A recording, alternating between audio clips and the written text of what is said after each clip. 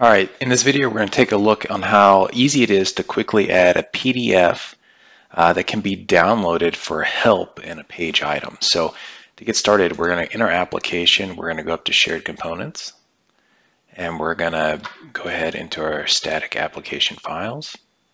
We're going to create a new file, and here we're going to go out and just get our PDF, right? So we're going to grab this one,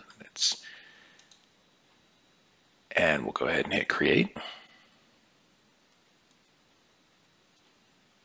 All right, now we'll go back to shared application files. Here we can see the file.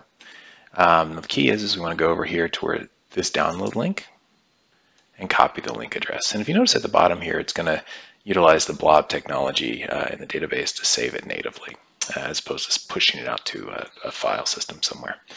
All right, with that in hand, we'll go back to our application. We're going to go to our home page. And to keep it simple, we're going to just get a display only item, drop it on the page.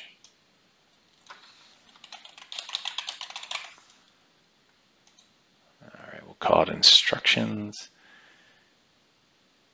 Go down here all the way to the bottom where it says help text. And then we'll just do some simple HTML. So in this case, paste in that link.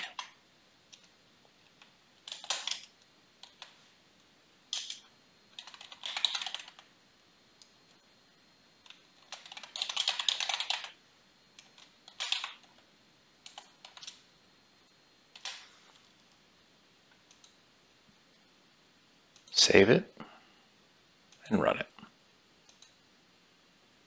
See, here's our instructions. If we go over here to our help section, it'll say download instructions. When we click here, it'll download the file, and then we can simply open it up.